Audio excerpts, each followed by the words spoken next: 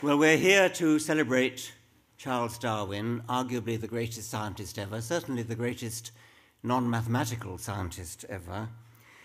It's a very happy choice to invite a distinguished physicist to honor Darwin, because in Darwin's own time he was given a hard time by distinguished physicists.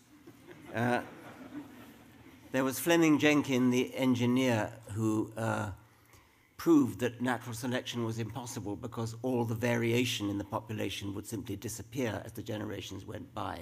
It seems to have escaped his notice that actually the variation does not disappear as the generations go by. Then there was the more formidable challenge from Lord Kelvin, who might have been the most distinguished physicist of his time, who argued that evolution couldn't have happened because the sun was too young. And he was a thorn in Darwin's side. Darwin was very worried by this because physics was regarded as the sort of senior science. Incidentally, it was Kelvin who said the following three memorable predictions. Radio has no future. Heavier than air flying machines are impossible. X-rays will prove to be a hoax.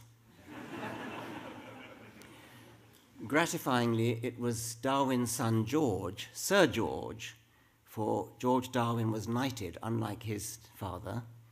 Sir George Darwin, who eventually showed where Kelvin went wrong, using nuclear physics as opposed to classical physics.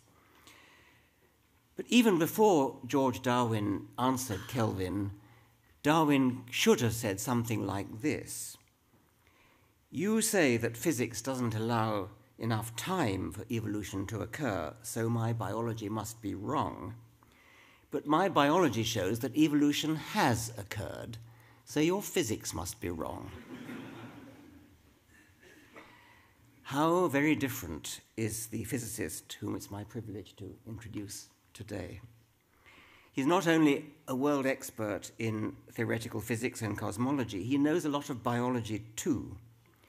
His Origins project in Arizona sweeps across the gamut of origins, the origin of the universe, the origin of the laws of physics, the origin of life, the origin of chemistry, the origin of humanity, the origin of language, the origin of culture. And he's a brilliant communicator, as we're about to discover. If you were looking for a professor of the public understanding of science, which is the office I recently held at Oxford, you couldn't do better than to choose Lawrence Krauss. But there's a more particular reason, I think, why, of all physicists, Lawrence Krauss is an especially happy choice for Darwin's day. Darwin's greatest achievement was to demonstrate a powerful way in which big, complex things can come from small, simple things without the need for intervention by a divine spook. Theologians, as a consequence of Darwin, have retired hurt from the field of biology. They've retreated to the field of physics, taken refuge in questions about the origin of all things. Why is there something rather than nothing? Why is the universe there at all? How did everything start? The origin of matter, energy, the laws of physics. They've retreated there only to find Lawrence Krauss waiting for them. With his audacious demonstration that, even more dramatically than Darwin perhaps, a universe can spring spontaneously from nothing. Ladies and gentlemen, my very good friend, Lawrence Krauss.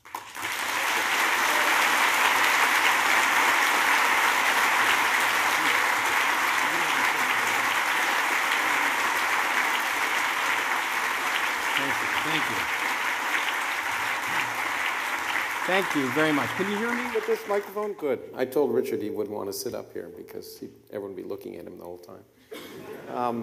It is a great honor for me to be here. I really mean that, and I appreciate all of I'm overwhelmed by the interest in this, and I know it's because Richard was here, but I'm happy that,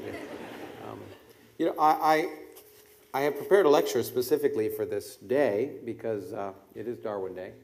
And there we go. And as I was reading my new book, I realized it's kind of appropriate. Obviously, my last book, as Richard said, was somewhat appropriate. And I'm going to do a few things I never do, which I'm going to read a little bit from the book. I take this from Richard because I've been at lectures where he's read a little bit from his book. I love listening to him read his books. I don't love listening to me read my books, but nevertheless, I noticed in page 2 of my book, I say, what cosmic arrogance lies at the heart of the assertion that the universe was created so that we could exist? What myopia lies at the heart of the assumption that the universe of our experience is characteristic of the universe throughout all of space and time?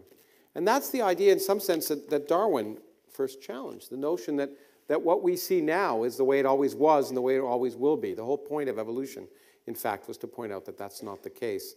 And physics, as Richard pointed out, has taken up that gauntlet in some sense.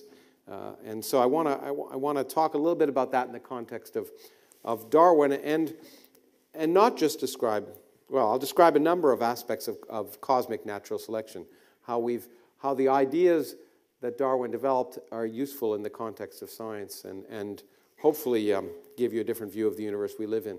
This is a version of the universe we live in as seen on a cold day, a little colder than today, but nevertheless cold. And I want to point out that it's not just beautiful, but it is so beautiful that you might begin to think that these wonderful things were designed because they look so nice. And it's one of the things that I encounter a lot, as Richard does, the notion that the universe is too beautiful not to have been designed. But the other thing I want to point out is that we're fortunate to be able to look at it from the outside. But imagine what it would be like to live on one of these icicles, these ice crystals. Okay? If you lived on that ice crystal, the world would be very different to you. Scientists, physicists in particular, who, as Richard pointed out, are often wrong, would recognize that, well, if you say you lived on that ice crystal there'd be something very special about that direction. And the laws of physics would, in fact, say that that direction is different. It would be very different to move along that direction than perpendicular. The forces would be different along that direction than that other direction. That would be part of your universe. That would just be the way things are. And in fact, that direction would be so important that there'd be religions based on that direction. Okay, there'd be people killing each other because that direction was more important than other directions. And what we can see, of course, is that's myopic. That's just an accident of the existence of those individuals. And I want to show you how that's exactly true, not just approximately true, but the world that we take for granted, the physics that we take for granted, is in some sense an illusion, an accident of our existence, in the same sense that our existence here as biological creatures is an accident of our existence. And this notion that everything is perfectly designed for us, which was so prevalent when Darwin first overcame it, and it's so hard for people to overcome, is still characteristic. I hear that about the universe in so many ways. It's just perfect for us. But it's that illusion of design is something that he overcame, and I want to try and show you how we've overcome it in science. So the illusion of design, just before I was coming here, I get a lot of email, and someone sent me this cartoon, which was supposed to tell me why I was wrong, atheist logic. This building is a marvel of architectural design. This painting shows a mastery of technique. This engine is a real piece of sophisticated engineering. Clearly no one made any of this. That's the kind of stuff. And so the universe appears to be more complicated than any of these things in principle. So how could it not have been made? The illusion of design is prevalent. It will continue.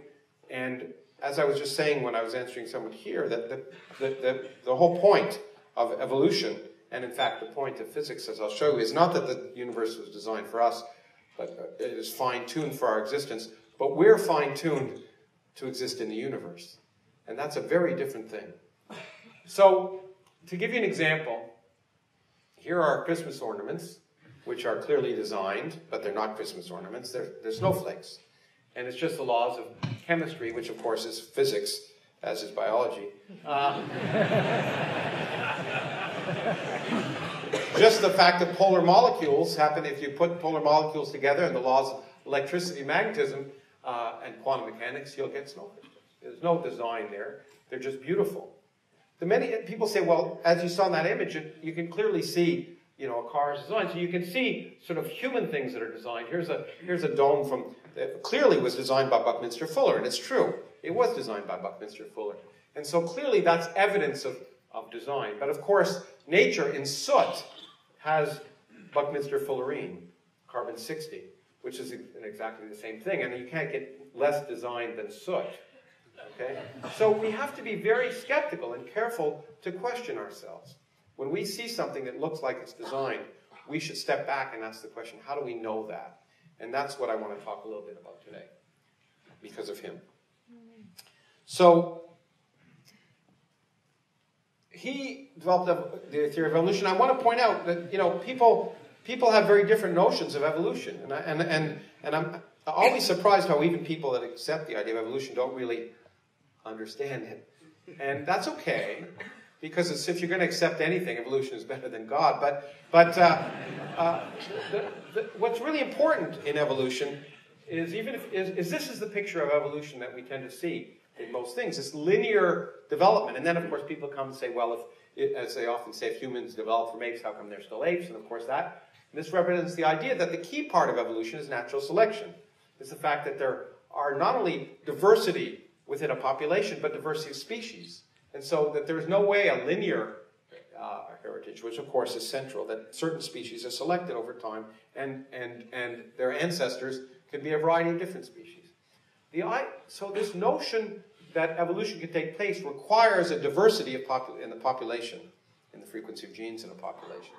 It also requires often a population. And that's a key factor. Because 100 years ago, less than 100 years ago, it's really kind of amazing. There are people here who are probably old enough to may not remember this, but to have been around when this was the case.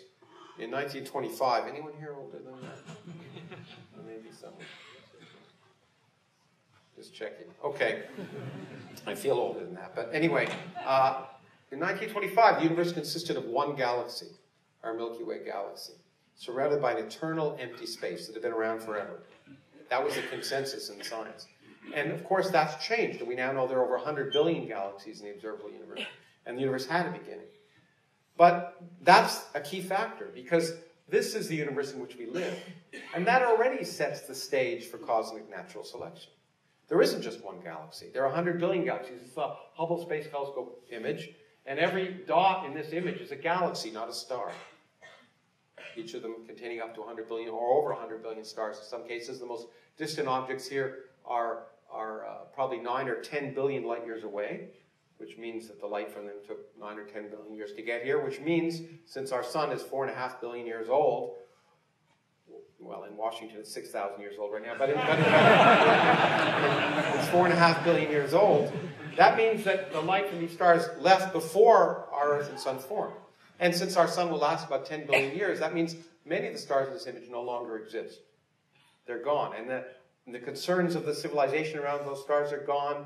No one ever knows they'll have existed. Just like if a picture of us was taken right now, and the light eventually went to a new star being born in one of these galaxies, and a civilization around that new star evolving, as they would if life exists on those planets, they would see that light 9 billion years later, and our sun will have died out. All evidence of our existence will have gone. All evidence of Donald Trump will have gone. All concerns about Brexit will have been gone. And so the point is, it doesn't really matter.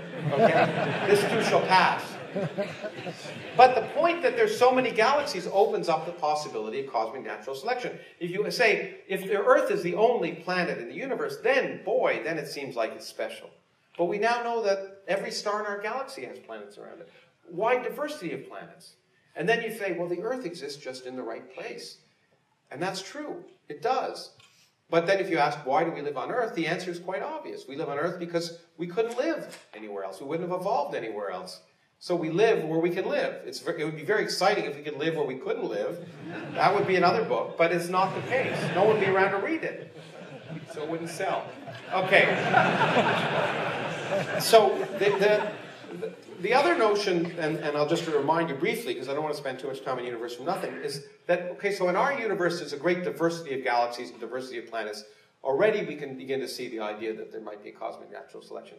But as I pointed out in the last book, what we also know is that empty space is not so empty. This is actually a calculation of what the empty space, in this case empty space inside of a proton, looks like. It's a boiling, bubbling brew of virtual particles popping in and out of existence every instant. And most of the mass of your body is in fact due to these virtual particles that aren't there, that you can't see. If you look inside a proton, you wouldn't be able to measure them. The laws of quantum mechanics, which I'll talk about in a little bit, allow that to be the case. But once we apply quantum mechanics, which allows particles to pop in and out of existence, well, certainly empty space is no longer empty. That kind of nothing is not nothing. And people get upset when I say universe from nothing because they say, well, you're not talking about nothing. And what I point out, first of all, I point out that some people are experts at nothing. But secondly, that the notions of nothing have changed. And that's okay. That's okay. That's what we call learning. It's all right to have redefined the idea of nothing. Empty space is not nothing. But even no space may not be nothing. Because if you apply the laws of quantum mechanics to space and time, which would be a quantum theory of general relativity, of gravity, which we think must exist, although we don't have such a theory, then space and time become quantum mechanical variables, and spaces and times can pop into existence. Whole universes can pop into existence from nothing. And in fact, if you ask what can happen, well, there can be many. I can go back to this one. Our theories of the early universe suggest that that's exactly what happens. That whole universes do pop into existence from nothing. And moreover, the laws of physics could easily be different in each universe. And in some universes, there'd be many galaxies. Other universes would not quite have galaxies. And other universes would have no galaxies at all. Where would we expect to find ourselves? We would find ourselves in a universe with galaxies. Cosmic natural selection. So there's little doubt that all of the details necessary to understand why our universe seems so finely tuned to us is an illusion. That we are finely tuned to our universe because we could evolve in our universe. If we could evolve in another universe, then the characteristics of that universe would appear to be finely tuned to us. It's just a simple putting on its head what Charles Darwin did for life. Okay? And I could end this lecture there, but I'm not going to because, well, maybe I should, but because what I want to talk to you about today is really the content of the new book I've written, which is really that even our universe is not finely tuned for life. It's not designed for us in a fundamental way that we've discovered that really represents, when you ask the question, why are we here, there is no reason. It's an accident we should enjoy, but an accident. And so that's what I want to spend much of the rest of the lecture talking about. Okay, this is what I said, by the way, here. I forgot to put it. But the idea that there may be many universes says that, for example, if the energy of empty space can vary in each one, then only in those when it's not much greater, for example, than what in the universe in we live, can galaxies form, and only then will stars and planets form, and only then will astronomers form. So the universe is the way it is because astronomers are here. That sounds religious, but it's not. It's cosmic natural selection. But I want to go back to this guy here. I have many different pictures of Darwin, the young and old. Everyone seemed to have a beard to be sage. For a little while I had a beard. It didn't work. But what I want to point out is that quote I gave from that beautiful naturalist book, The Peregrine. If you haven't read it, you should read it. It's a delightful book. The hardest thing of all to see is that which is really there. And that's what Darwin really did, was to see underneath the surface of what's obvious to understand what's really there. That's what science is all about. And I want to make a connection now between the biologist and, in this case, the philosopher. You see they all have beards. And you're a British audience, so you should know who this is. But I won't ask you because you'll all say Aristotle, which is some reason. That's everyone's favorite philosopher. But it's Plato, who's maybe a less good philosopher. But I like him because he wrote one book I liked, which I was forced to read in high school because I grew up in Canada and I was educated. But in any case, the Republic, and there's one part of the Republic which is particularly useful, which is the allegory of the cave, which really captures for me what Darwin was all about and what modern science is all about. So I want to just remind you of it a little bit. And when I thought about this, I went back to my high school textbook. And this is the image I found from my high school textbook, which is old enough now not to have copyright protection, so I can actually. But so he likened life, our existence, to people who are imprisoned in a cave, who are chained and can only see the walls of the cave, the back wall of the cave, and there's a fire behind them, and they can see the shadows of reality of people walking on this roadway. And even further out is the real world with sunlight, and they can see shadows. And he said the job of the philosopher, scientist, mathematician is to somehow infer from the shadows what the reality is. And he said, not only would it be hard, but in fact, if you dragged someone out to the sunlight here to see the real universe, the first thing that would happen is it'd be terrifying. It'd be difficult, it'd be blinding, it'd be uncomfortable. And then once you got used to the light and you saw what was really there, you wouldn't want to go back, first. Secondly, if you did go back and try to explain what you saw, everyone would think you're crazy. And as a physicist, I know that feeling a lot. Because there's a huge leap between where we're at and what we experience. And for many people, that wall seems impenetrable. And I want to try and show you it isn't. This, by the way, dates my book, because you can see in this case, this image is from the 1950s. So the people who are chained here are scantily clad young women, which is a 1950s thing. If it had been Plato's time, it would have been young boys. But... which, I'm sorry, but it would have been. But let's imagine what a philosopher or mathematician would see and some of the illusions that that person would have. So, for example, on the wall, they might see the shadow of a ruler, of a plastic ruler, the shadow on a wall. And what they would say is that length has no meaning. Length, we know length has meaning. I can see this pointer, and it's maybe 10 centimeters across. It has meaning. Length has meaning for us. But for these people, length wouldn't have meaning, because later on in the day, it would look like that. And objects would arbitrarily change their length. And so it wouldn't be a concept that would be useful to those people. But the philosopher mathematician would say, who I'll now call a scientist, which is a higher level, would say, well, maybe length really does have a meaning, and maybe we're only seeing the shadows of reality. And maybe, in fact, these are shadows, two-dimensional images of a world that's really three-dimensional. So how could this be the case? If I was tall enough, I could do this, but I can't. So I've drawn an image. But so let's say they'd imagine, well, the light rays are coming, and if the ruler is parallel to the wall, we get a shadow that's this long. But if I rotate the ruler in an extra dimension that I'm going to posit exists, then the projection of that ruler on the wall will be smaller. You can try that. I don't know if I can project my... Well, you can't. But anyway, try it at home. Okay, so if the ruler's rotated, then everything works. And then in the real universe, length has some meaning. There's continuity. There's an understanding, but it would imply the universe has an extra dimension. What a remarkable leap in understanding that would be of the illusion of reality. To understand, as Darwin did, how things which seem so different on the surface can really be different manifestations of the same thing. That simple beginning that Richard talked about and that Darwin posited for the diversity of life. So keep that in mind. We'll come back to it, because I want to jump to two scientists who were contemporaries of Darwin, two other great British scientists who were physicists, and in this case they were right. Although Lord Kelvin did the best he could with the physics he had at the time. You know, this is Michael Faraday, who is one of my heroes. He's the greatest experimental physicist of the 19th century, certainly. A bookbinder's apprentice. He had no formal education. And he created a tradition which I tell my students all about, which is really important, which is to always suck up to your professors, because it works. So he had no formal education. He attended the lectures of Humphrey Davy, who was the head of the Royal Institution at the time, and he took beautiful notes and bound them together in a beautiful volume, which he then presented to Humphrey Davy and said, "Can I be your assistant?" And of course, professors are subject to flattery. After all, the ego is all we have. And so he said yes. And then, of course, Faraday rose to the ranks to become director of the Royal Institution and became, and created everything, essentially, that is in this room now.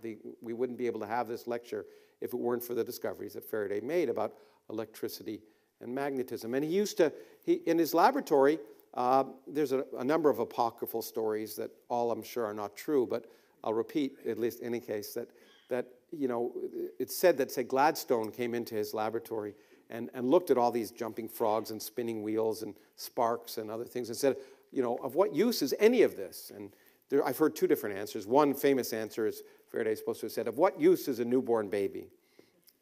Which, of course, I guess as a parent, I've often said anyway. But the more interesting answer is he said, of what use? This is so important that one day you will tax us for it. Okay? And he was right, because we get taxed for the power we use, because it was the laws of electricity and magnetism that Faraday discovered that led to electric power, that led to lights, that led to everything we have. And he discovered what he did by accident. Now, the first thing he did was something that Newton didn't even do. Okay? Newton didn't answer the question, why does the earth fall towards the sun? How does it know where the sun is? And as Newton, in his typical way, he said, hypothesis non fingo. I frame no hypotheses. It just is. Okay? But Faraday didn't have any mathematical background, and he said he only produced one equation in his life that he ever used. So he thought in pictures. And it was a mental crutch that he used to understand the universe. So he started to think, well, with two electric charges, how does one charge know to be repelled by another charge?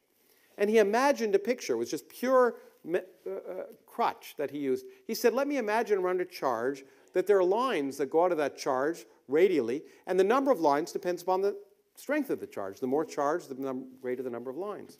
And I'll call these field lines and say that around a charge is an electric field. Just something that I'll invent for myself. And then I can understand why another charge will be repelled, because it'll be repelled in the direction of the field lines. If it's here, it'll be repelled in that direction. If it's here, it'll be repelled in that direction. And the strength of the force repelling it will depend upon how many field lines there are. And this reproduced exactly the algebra that he wasn't comfortable with.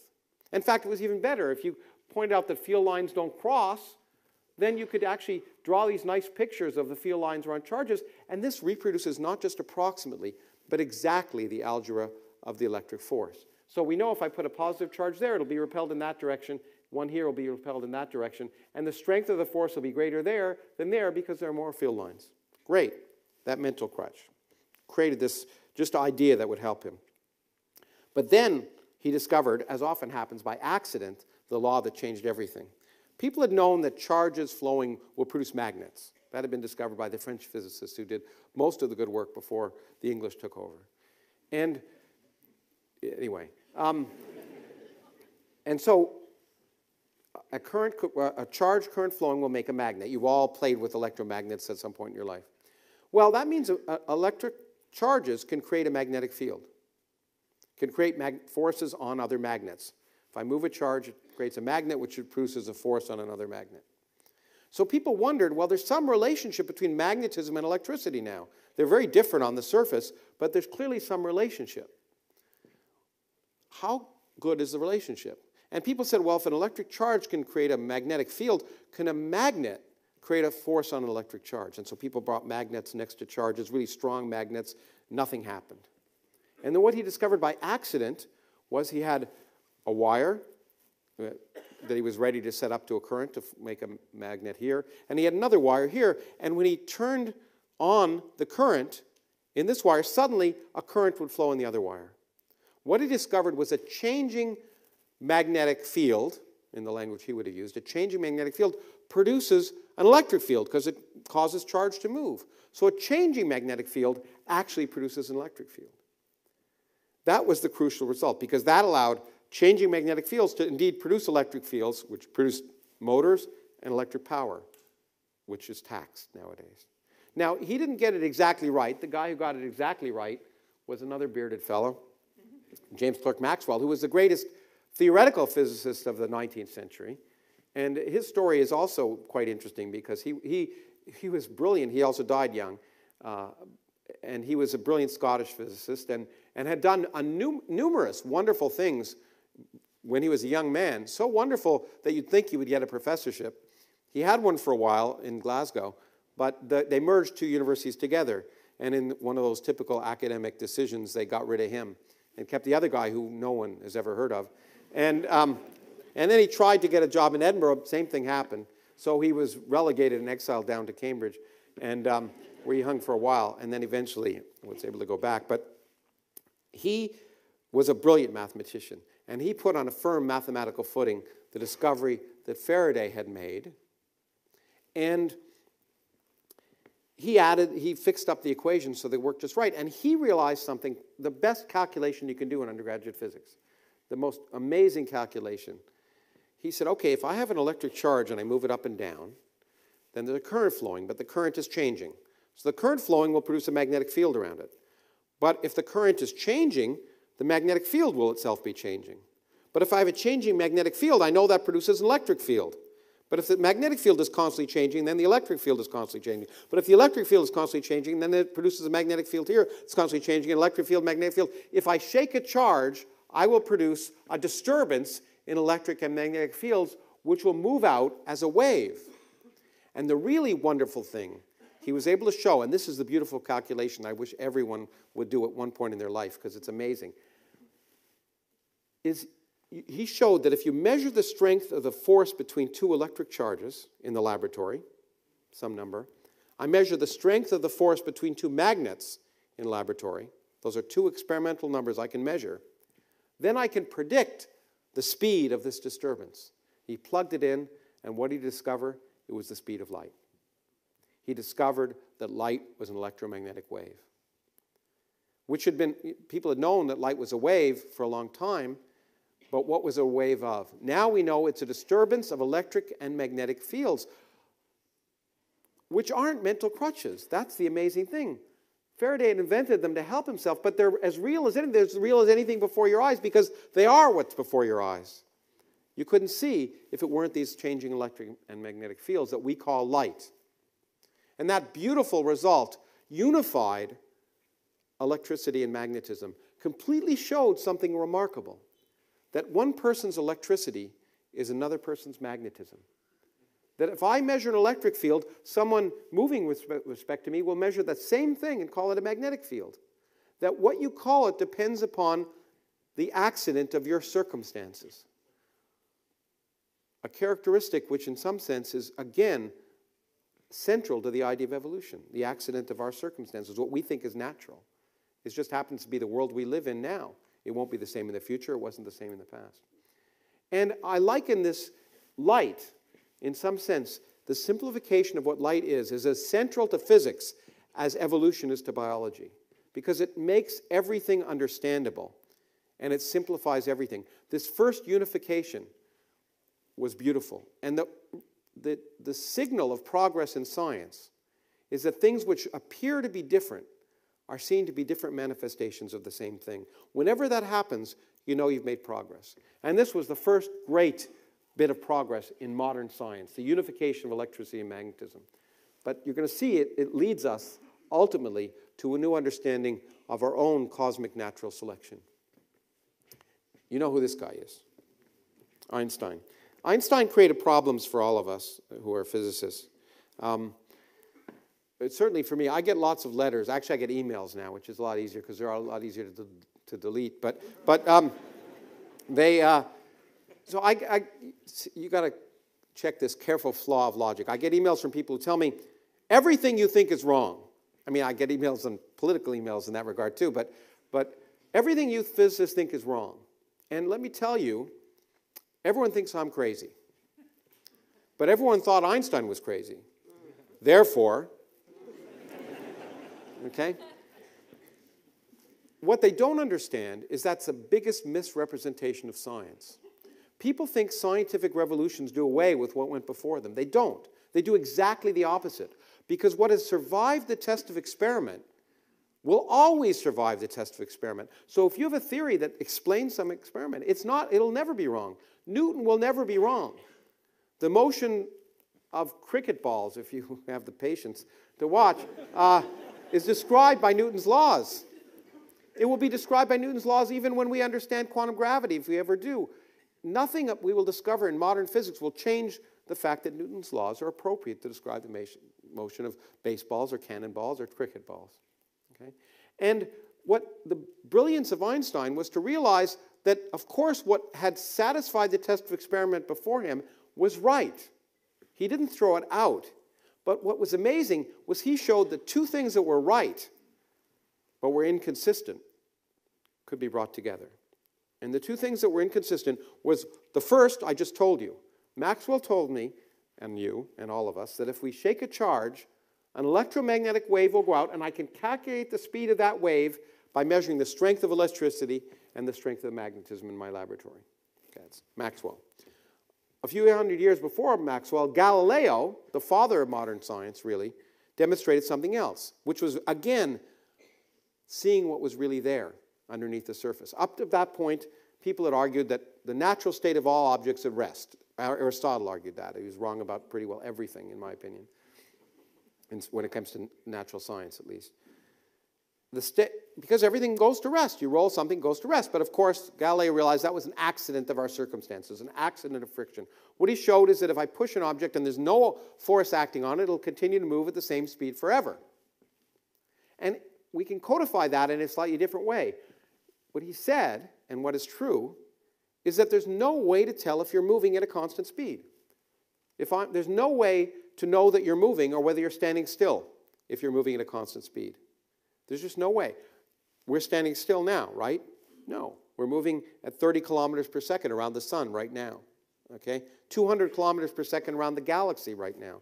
But because we're moving at a constant speed, we don't know that.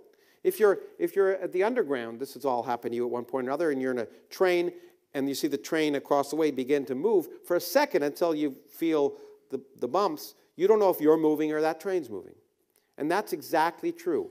If you're in an airplane, as I just was yesterday coming here, if the windows are closed and there's no turbulence, I can throw a ball up. The laws of physics are precisely the same in that airplane. There's no way I can prove that I'm moving. Absolutely no way. So that's Galileo, and that's Maxwell. Now, the brilliance of Einstein was to realize that these two correct statements were mutually inconsistent. They could not both be true at the same time if the world was a sensible place. So how did we understand that? Well, I first began to think about this when my daughter was young. So I'm going to describe it in terms of projectile vomit. So say I was driving my daughter to nursery school, and she wasn't very good in the car back then. Now she loves to drive. And so I'm driving, and I'll use American units here, 20 miles per hour, safely in a nice safe zone driving. And she's in the back seat, and she projectile vomits, and it hits the back of my head, okay? And say the projectile vomit is traveling at 10 miles per hour in the car. So in the car, the projectile vomit hits me at 10 miles per hour. But someone watching on the street laughing sees the car moving at 20 miles per hour, the projectile vomit moving at 10 miles per hour in the car. The projectile vomit is therefore moving with respect to them at, isn't this wonderful, 30 miles per hour. Okay, good. It's a British audience. You can do simple math. Okay. Now, great. But let's say my daughter is a 21st century child and she has a laser.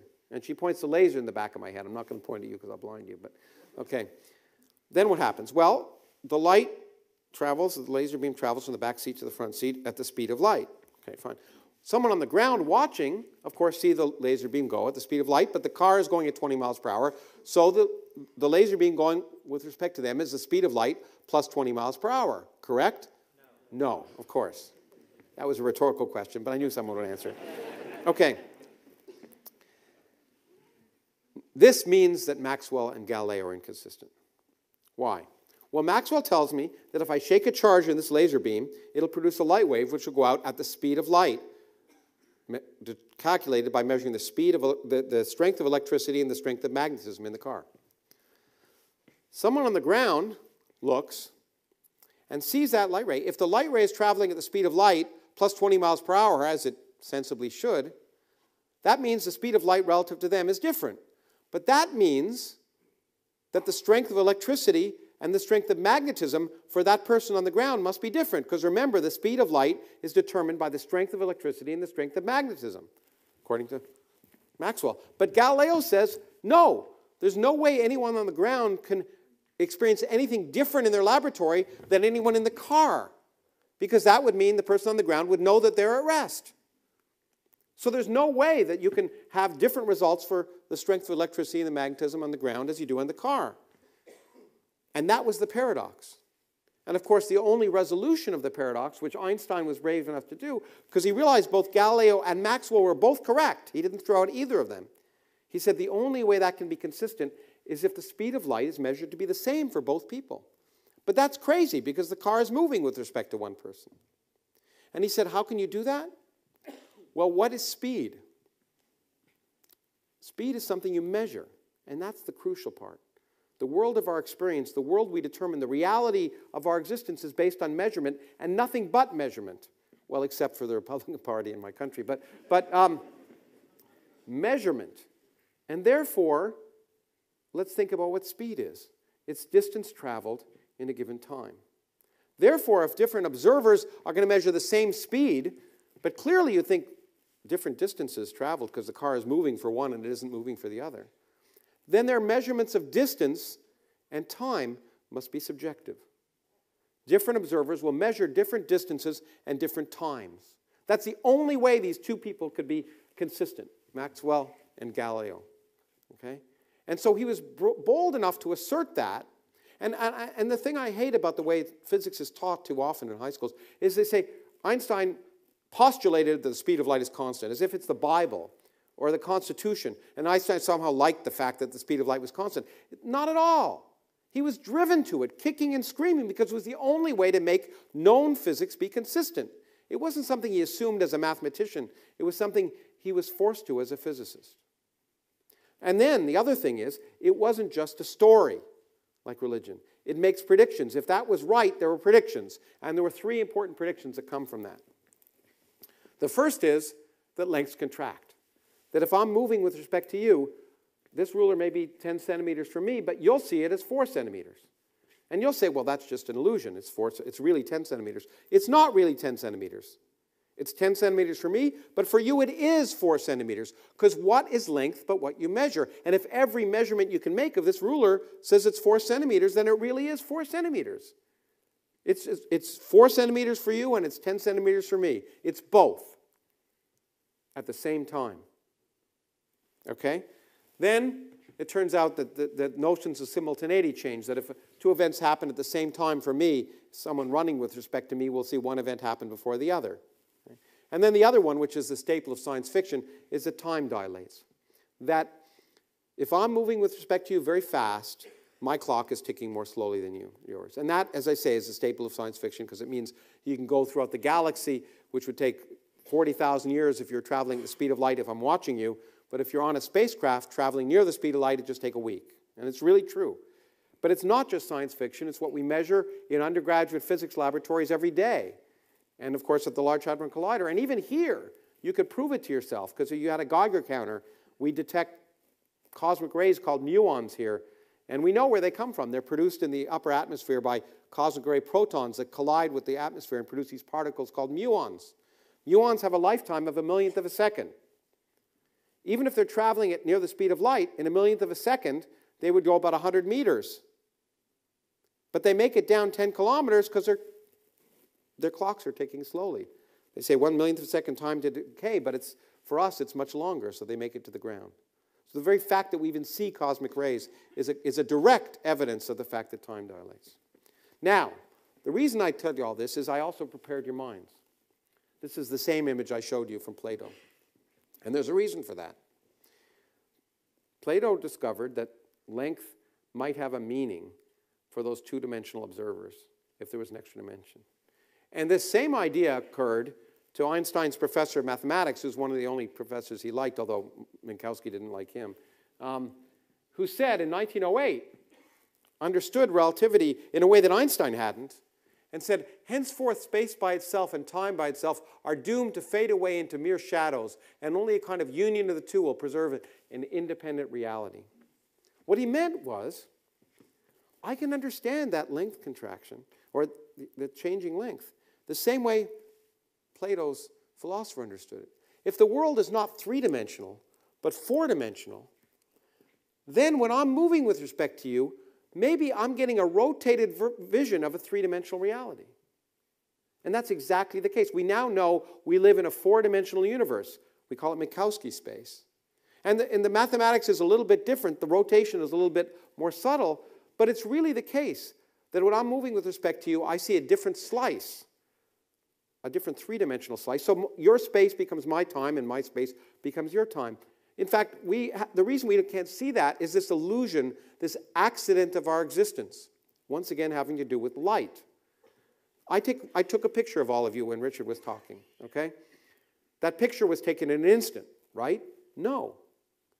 It was spread out in space, but it was also spread out in time, because the light from the people in the back of the auditorium left them before the light from the people in front of the auditorium. Now, the reason I think it's an instant is just it happens to be that the speed of light is so great. But if it wasn't, we get a clear, intuitive picture of the fact that every time we look out, we're seeing a three-dimensional slice, a slice in space and a slice in time. And the ruler, for example, looks shorter in length, but since for you, either ends of the ruler, the clocks are ticking one clock behind the other. Remember, things aren't simultaneous anymore for you. So the ruler is shorter in length, but it's now spread out in time. So in 4 dimensions, there's a 4-dimensional length we call a space-time length, and that's invariant. There is some fundamental length in the universe. Length has meaning. It doesn't have meaning for us because we are chained to the cave. We see a shadow of reality, a 3-dimensional shadow of a 4-dimensional universe. Okay. Next, this guy, Richard Feynman, who I've written a book about and is a great hero. Feynman gave us a different picture or understanding of light. And don't worry, we're actually heading somewhere. You may wonder where all this is leading. But Feynman understood electromagnetism in a new way because quantum mechanics had been developed. And quantum mechanics changed everything. Quantum mechanics told us that the world at a fundamental scale is like corporate America or Washington. If you can't see it, anything goes. Okay? The Heisenberg uncertainty principle says on small scales, you can't know everything that's happening exactly. In particular, if I measure a system for a certain amount of time, I don't know what the energy of that system is exactly, which is the reason virtual particles can pop in and out of existence. Because if I can't measure the energy, then particles of given mass can suddenly pop into existence. They violate energy conservation, but as long as they disappear in a time scale so short I can't measure it, it's possible. And what's ever possible happens. So, Feynman presented a picture of electromagnetism that was a little bit different. In diagrammatic form, we call it Feynman diagrams. This electron repels that electron, but the way it does is it emits a virtual particle, the quanta of the electromagnetic field, a photon, a particle now. And that photon, that virtual photon, which may take a little bit of energy and therefore violate energy conservation, gets absorbed here at a time scale so short you can't measure it. And that being absorbed kicks that electron away. So the repulsion is now understood as the exchange of particles. But now we can also understand why electromagnetism is long range. Because the photon has to be massless. Zero mass. Why? Because remember, if I violate energy conservation, I can only do it for a short enough time that I can't measure it. If the photon had mass, E equals mc squared, it would take a large amount of energy away, and therefore it would have to disappear very quickly. So the electromagnetic interaction would be short range, because it would have to be absorbed on such short scales that the interaction couldn't be long range. But because the photon is massless, it can carry an arbitrarily small amount of energy. So an electron here can emit a virtual photon that can travel to Alpha Centauri 4 light years away and be absorbed and carry so little energy that we can't measure the violation of energy conservation, and an electron here can repel an electron over there. So the reason electromagnetism is long range is because the photon is massless. Okay. Now, the last little bit that will lead us to understand why the universe on fundamental scales is so different than we think it is a fact that I learned in high school. It surprised me. The astrophysicist Tommy Gold was lecturing, and I learned that the neutron is radioactive. Now, this is a surprise because most of the particles that make up your body are neutrons. Okay? There are more neutrons than protons in your body. If I have a neutron here, it will decay in 10 minutes. Now, painfully for many of you, this lecture has already gone on for longer than 10 minutes. Okay, you're still around. Some of you may wish you'd decayed, but you haven't. So what happened? A remarkable accident of existence. The neutron decays into a proton and this beta particle, which is actually an electron, and another particle called a neutrino. But the interesting thing is the neutron weighs almost exactly the sum of the mass of the proton and electron, just a little bit more than the mass of those things. If it weighed less than their mass, it couldn't decay into them, because energy would be violated. It weighs just a little bit more, which is why it lasts 10 minutes. But the amazing thing is, when I drop it in a nucleus, what happens? It gets bound. Many of you are familiar with that idea. It gets bound, okay? And what does it mean to be bound? It means it loses energy. We're bound to the Earth because we lose energy when we fall towards it. It takes energy to get up there. So the neutron loses energy when it gets bound. But E equals mc squared. Therefore, when the neutron's inside the nucleus, it weighs not enough to decay into a proton and an electron. This remarkable accident of existence, that these two things weigh almost exactly the same amount, is the reason we can exist. Neutrons would be unstable and decay, and there'd be no heavy elements, no people, no life like we know it, if this remarkable accident didn't happen. This accident that looks like design. And the first person to understand this was this remarkable physicist who's another hero of mine, Enrico Fermi, who was the last truly great nuclear physicist or particle physicist who did theory and experiment equally well. Since then, the fields have become equally difficult. And so he recognized this phenomena, and this clearly represents a new force in nature. There's some new force. Electromagnetism doesn't turn a neutron into a proton. Some new force must exist. But that new force only operates on the size of a nucleus. We don't feel the weak force.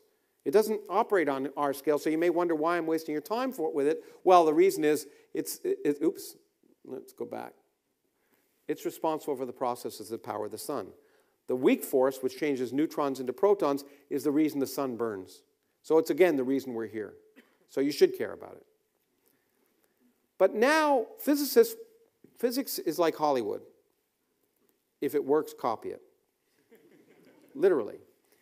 And so we had the best theory of nature. Truly, quantum electrodynamics is the best theory we have of nature. You can make predictions of fundamental quantities and compare them to experimental observations, and they agree to 14 decimal places. There's nowhere else in all of science, not just biology, but all the rest of physics and chemistry, there's nowhere else you can make such good predictions. It's the best theory. So we copy it. And so the idea is, okay, well, let's imagine that weak decay looks like that. The neutron decays into a proton. It's actually made of these things called quarks, but that doesn't matter. And maybe it occurs by the exchange of a particle. But it's short range because that particle is very massive. Remember, I told you if you have a massive particle, the force has to operate over a very short range. Great, so this is the theory that was presented. The problem is it yields nonsense. It produces results that are infinite. It just doesn't work. And this is a problem, because this theory works really well. This theory is nonsense. And that was the problem that physics faced for almost 50 years. Until we realized that we're really being myopic in a way that amazes me that we, on this random place in this random time, have discovered. And this was the fundamental discovery that changed everything. We are living inside of a superconductor. We just didn't know we were. Superconductivity was discovered, I think, in 1911 by Camerlingionis. He discovered if I cool mercury down to a certain temperature, 4.2 degrees above absolute zero, the resistance disappears.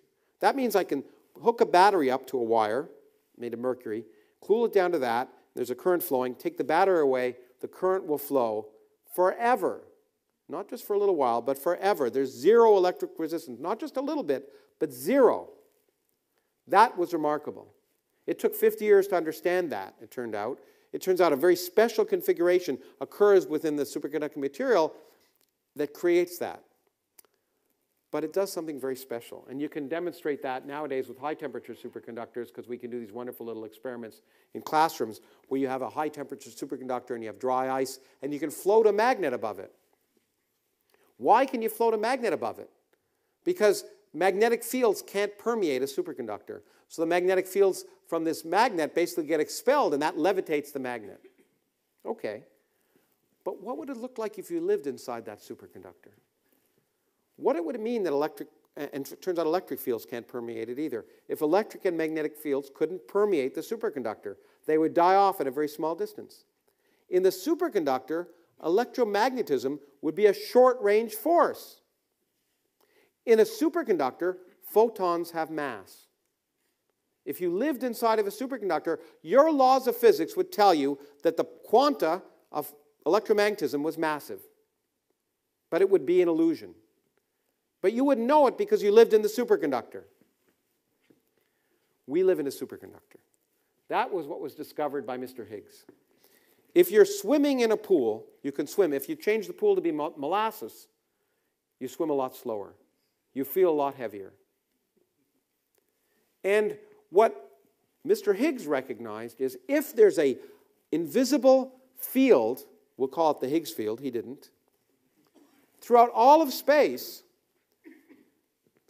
that somehow makes space a superconductor, then certain particles that interact with that field can act like they're massive, even though they're not really massive. And other particles that don't interact with that field remain massless. And then you can make another unification, truly the greatest unification of the 20th century. Here's that Feynman diagram I showed.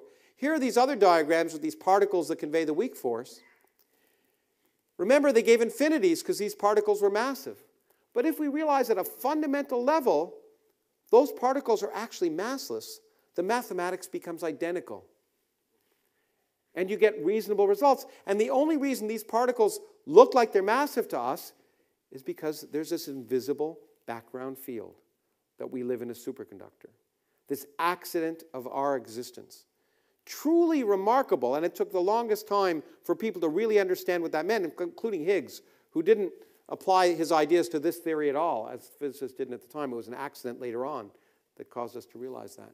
But not only is the mathematics identical, but we now realize that these two very different forces of nature are really the same force.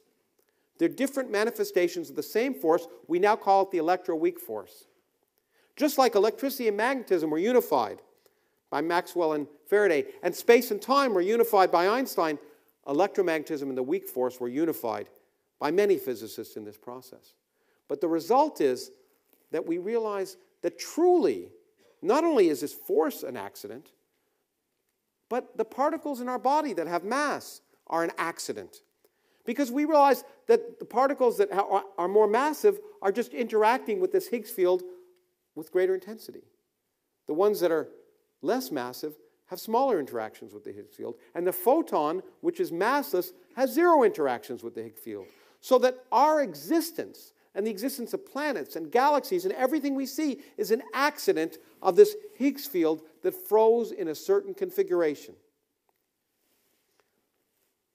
Now, this is the idea. This is the Feynman diagram picture of this. So particles interact with this Higgs field and they get bounced around, which means they move more slowly than they would otherwise, which means that they look massive.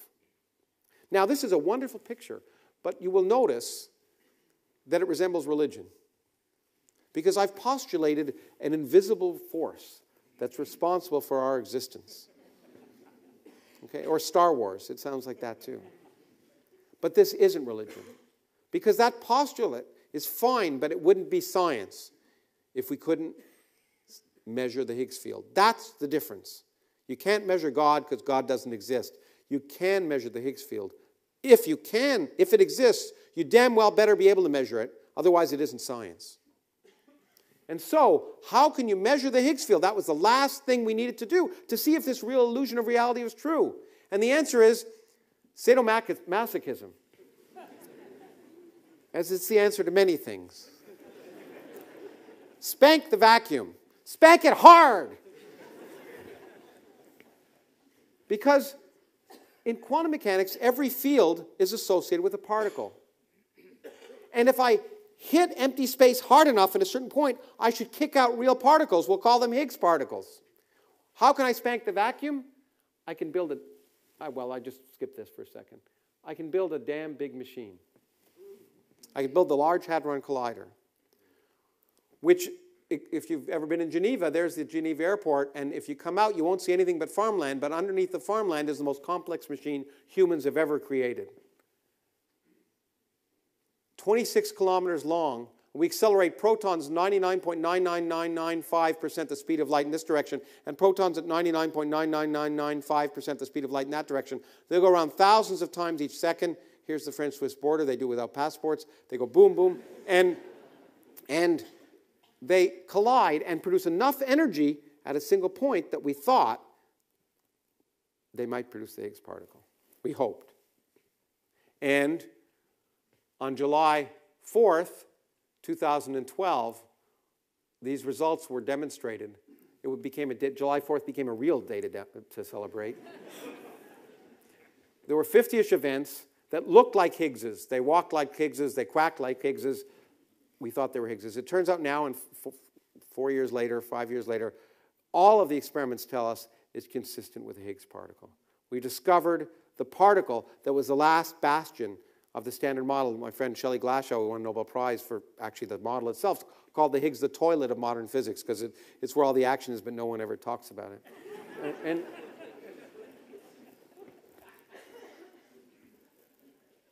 But I want to point out, as I near the end of this, that this demonstrates for me exactly what Darwin represented for me: humanity at its best.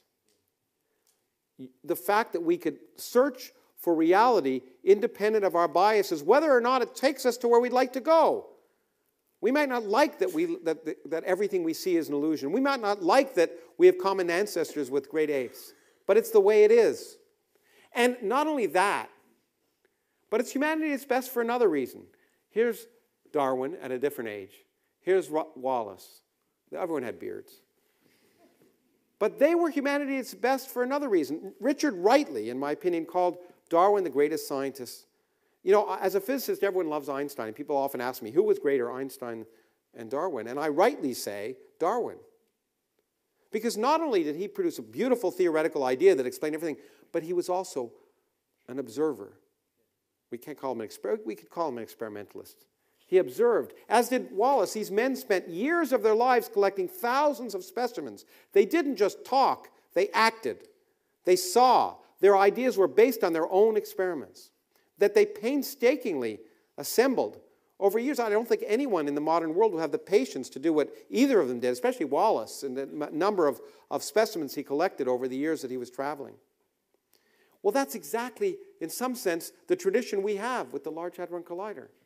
It took over 20 years to build by 10,000 physicists from 100 different countries speaking dozens of different languages, all working together for a single purpose: to create the most complex machine that's ever been developed just to answer this esoteric question about our existence. The Gothic cathedrals were developed to celebrate the glory of God. These are the Gothic cathedrals of the 20th and 21st century. They celebrate the glory of nature. And people come together, and science unifies people independent of their gender, their national background, or even their religion. Because they want to find out how the world really works, not how they want the world to work. I have a better picture. I'm in it, so it's much better. Now, just to give you a sense, in my book, I was amazed when I wrote the book of the different superlatives that you can apply to the Large Hadron Collider. But just think of this one thing. Every second in the Large Hadron Collider, enough data is generated to fill more than 1,000 1-terabyte hard drives, more than the information in all the world's libraries. Every second.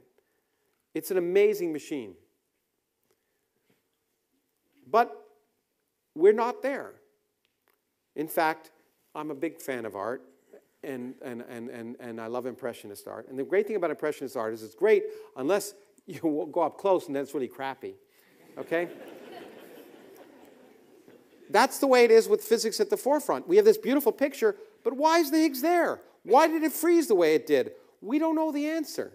And when I was preparing this, I found a wonderful quote. It is no valid objection that science as yet throws no light on the far higher problem of the essence or origin of life. Who can explain gravity? No one now objects to following out the results consequent on this unknown element of attraction. Of course, it was Charles Darwin who said that. What he said was, look, we don't know the origin of life, but that doesn't, just because we don't know everything, it doesn't mean we don't know anything. As I've often said, the ignorance is not evidence of God, it's evidence of ignorance. And so this picture we have, every time we discover something new in science, it opens up more questions. Because, of course, the existence of natural selection naturally led to the question, what's the mechanism for natural selection? Leading ultimately to DNA and the human genome, and even still the nature of metabolism. Every time we discover something, the world becomes a richer place. Biology is a rich place because of Darwin. Similarly, the world of physics is richer every time we make a new discovery. But the last thing I want to say is that this emphasizes this really important fact that our existence is a cosmic accident. The world, universe, even the universe of our physical laws was not designed for our existence. Because at its basic level, we shouldn't exist. It's just an accident. It's just like living on this icicle. Here, this direction was very, very special. The other directions were different. It was an accident of their existence. For us, electromagnetism is special. It's different, but it's just an accident. And we are here by cosmic natural selection. In a real way, if the Higgs field hadn't frozen the way it did, had frozen in a different configuration, we wouldn't be here. We evolved because the laws of physics allowed us to evolve, not the other way around. Exactly as we evolved because the conditions on Earth allowed humans to evolve as they did. And on a different planet, it might be very different. But I want to end with something, with a beginning. I've given 2 commencement addresses, and I've always wanted to start with the way this speaker started.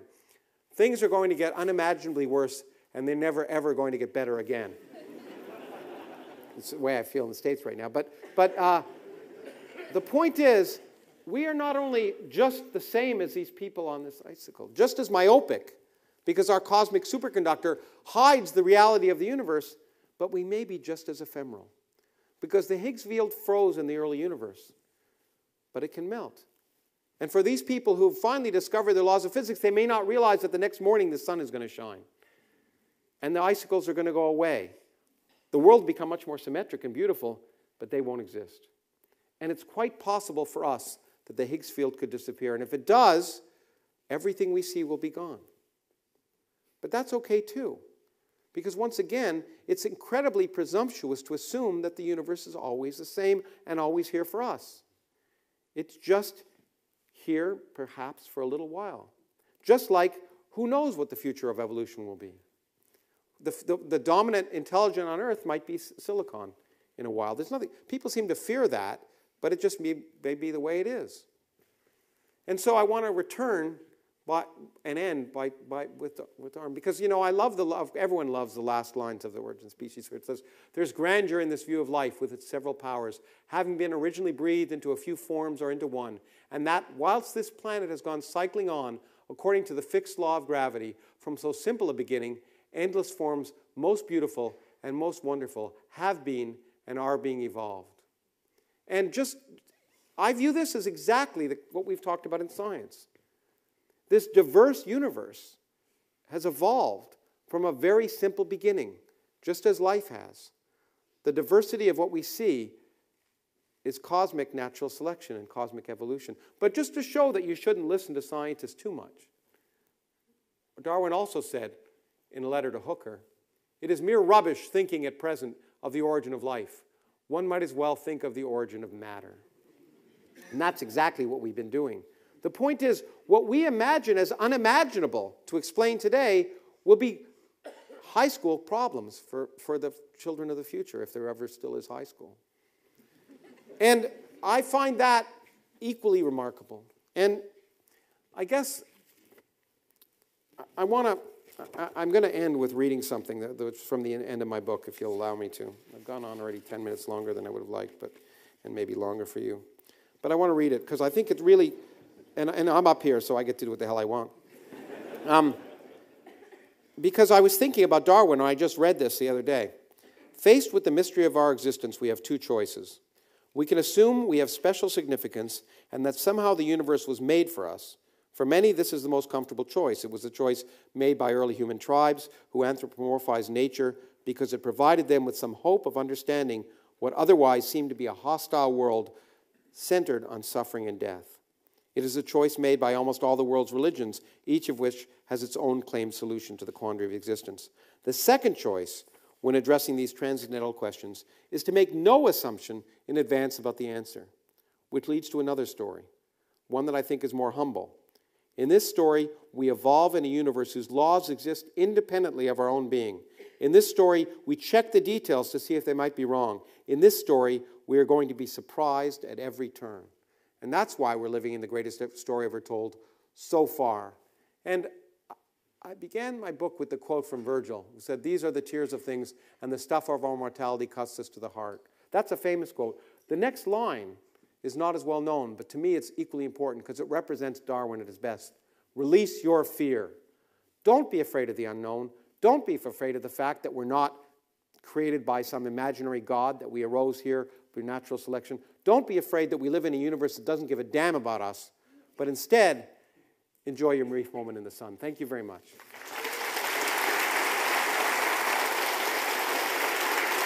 Thank you.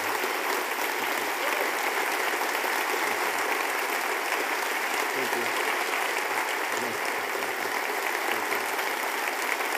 you.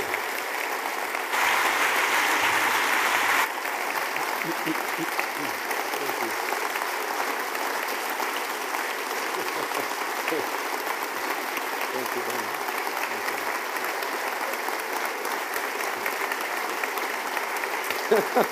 It's wonderful.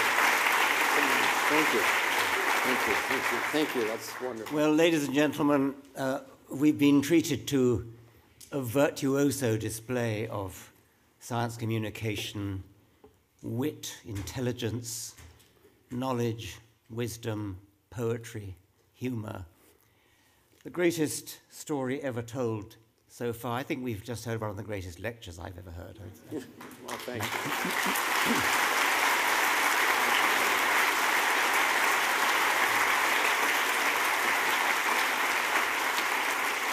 I can never really claim to understand what physicists say, but I kind of measure the quality of a physics lecture or book by whether it advances me somewhat in the right direction. And I felt today I grasped a bit more than I usually do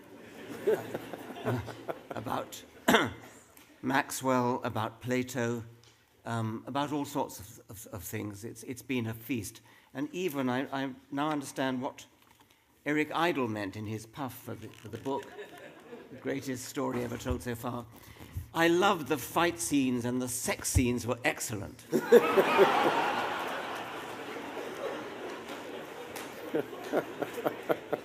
All that spanking of the vacuum.